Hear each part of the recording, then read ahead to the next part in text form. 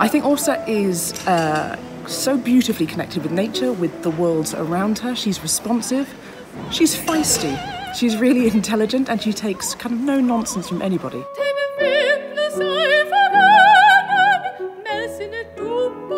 She's got a fascinating role in this piece. We see a lot of her in Act 1, and then she kind of disappears out of the world for Acts 2 and 3, coming back into Act 4.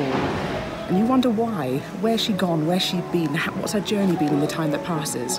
And the Aase that you meet in Act 4 is this extraordinary young woman. She's grown through her experiences in the palace and with the king, and she becomes this woman in control of her own destiny.